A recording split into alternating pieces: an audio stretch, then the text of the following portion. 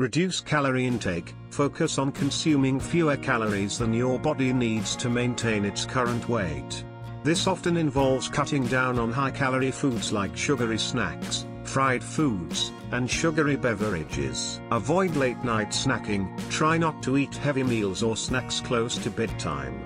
Your body's metabolism slows down during sleep, making it harder to burn off calories. Limit snacking. If you tend to snack, choose healthy options like fruits, vegetables, or nuts. Avoid sugary snacks and beverages. Physical activity. Incorporate regular exercise into your routine. Aim for at least 150 minutes of moderate aerobic activity or 75 minutes of vigorous activity per week, along with muscle strengthening activities on 2 or more days a week.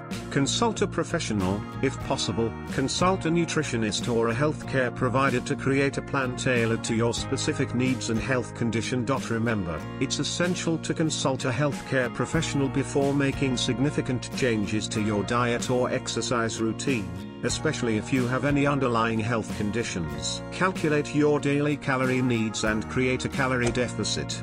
Generally, consuming 500 to 1,000 fewer calories per day can lead to a safe weight loss of about 1 to 2 pounds per week. Monitor progress. Keep track of your food intake, exercise, and weight changes. This can help you stay accountable and make necessary adjustments to your plan. Remember, it's essential to approach weight loss with patience and a focus on overall health.